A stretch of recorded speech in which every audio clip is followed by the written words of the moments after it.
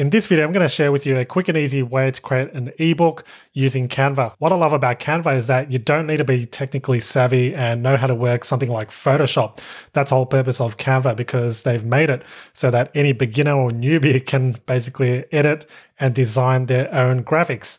But in this particular video, I do want to share with you step-by-step how to go about creating and designing your own ebook. So with that said, let me share on the screen what Canva can do. All right, so I'm logged in here to my Canva account. I do have a Canva Pro account, but that shouldn't stop you from creating ebooks anyway, because they do still offer quite a lot of ebook templates that you'll be able to choose from, and I'll show you how to do it.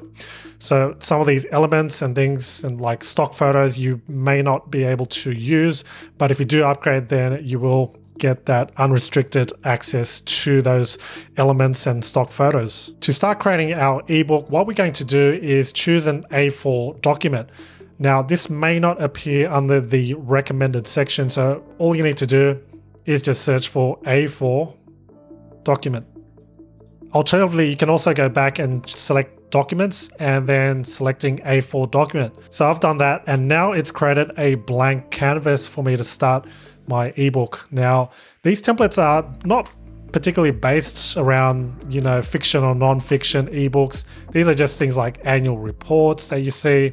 We're having a flash sale. So these are just kind of like miscellaneous things that are in A4 size. So it doesn't mean that it's all just in for an ebook. But what we're going to do is just leverage on these templates that have been professionally pre-designed for us so that we can save time in creating our ebooks. If I hover over any of these, we can see that if the ones with multiple pages, it kind of slides through it.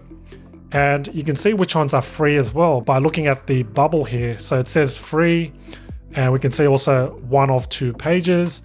And what you do want to look out for are the ones with multiple pages, because that's going to help us kind of create pages that are different from the title page, for instance. So let's scroll down. We can take a look at more templates to choose from. There's 1 of 5 here, which is great. This one looks like it's great for something like a recipe ebook. But what I'm trying to find are the ones that actually have a lot of text that I can put in. The feature that you can use in Canva is the filter section. So if you want to filter just for free templates that you can use, then you can select that.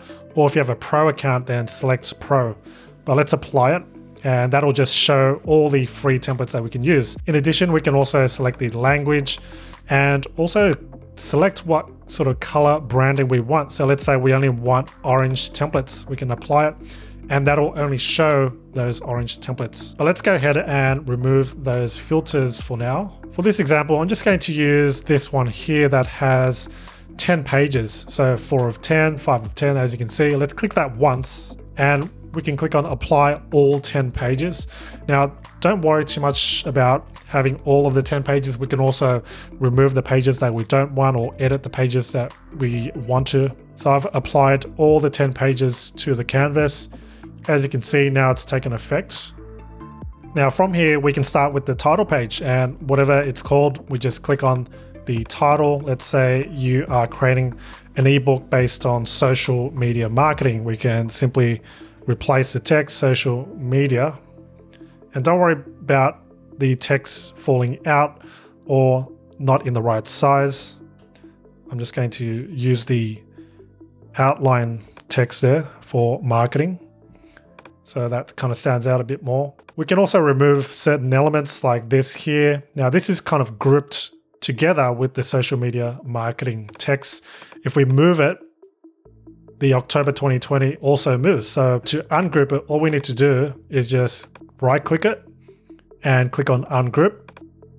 And now when I move this element, that'll just move that individual element right there. And I can remove this too by deleting it and then editing anything else I want to here. So let's say I just don't want that text, but I do like that stripe there. And it says prepared and presented by. Let's put in my name here.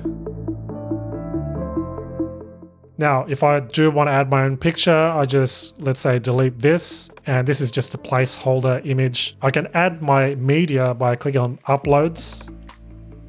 And here's a bunch of the media that I've already got in my Canva account.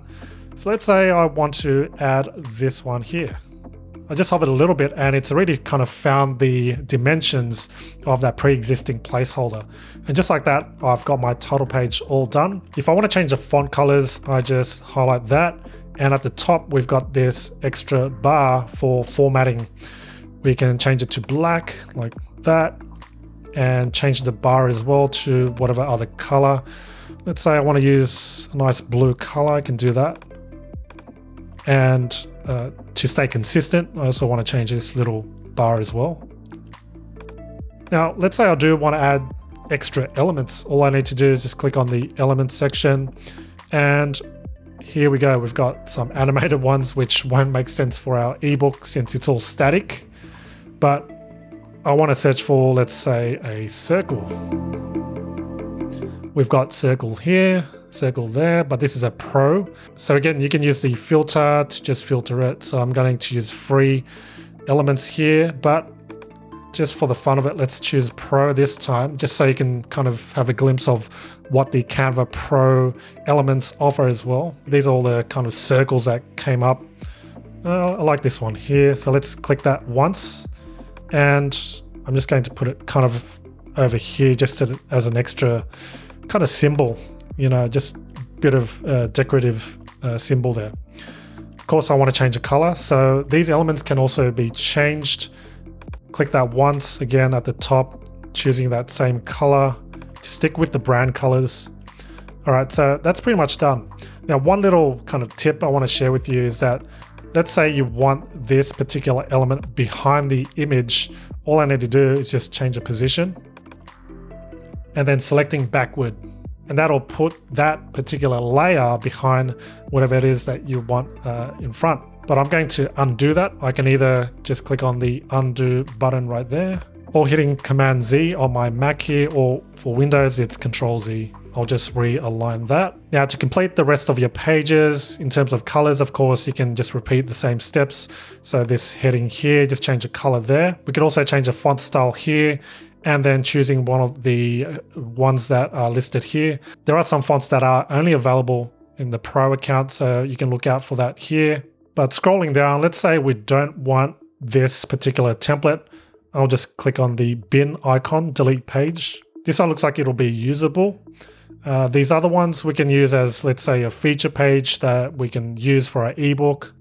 This other one could be used, again, like a feature page where you can put your timeline, workflow, or some sort of template. But let's say we just simply want our text. I'm going to just delete whatever elements first as to start off. And I simply hit the delete button on my keyboard.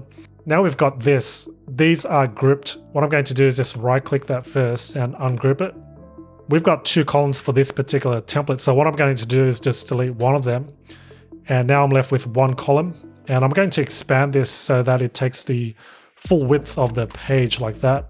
Based on this template, the text does look a little small. So I do want to just highlight everything and increase the size to something a bit bigger. Now that looks quite readable, but it is still quite large, and then selecting a smaller size, let's say 16. So it looks pretty good there. We can also set the alignment of the text by selecting this. So at the moment it's aligned to the left. And if I do want centered, I just keep clicking. If I want it right, just click another time. If I want it justified, I just click another time. And now it's more neatened. All right, so that's essentially how you would add your ebook text to the template. Once you kind of finished with everything and you're happy with the formatting and the colors and the fonts and everything, really all you need to do is just hit that download button up above and choose your format. Of course, it's going to be a PDF version. You are given some extra options such as a PNG, JPEG, PDF standard, which is smaller in file size. We've got the PDF print suggested. So usually Canva does suggest the format to actually save it in. So I'll just follow that. Now we can also select the pages that we want exported. By clicking this, we can actually select the specific pages we want. But if we want all pages, then we don't need to select anything. All I need to do now is just click on download. And now it's saying preparing your design. All right, so at the moment it's downloaded in my downloads folder and it says published successfully. I'll just close that. This is just promotional for if you want to get this actually printed. So I'll close that.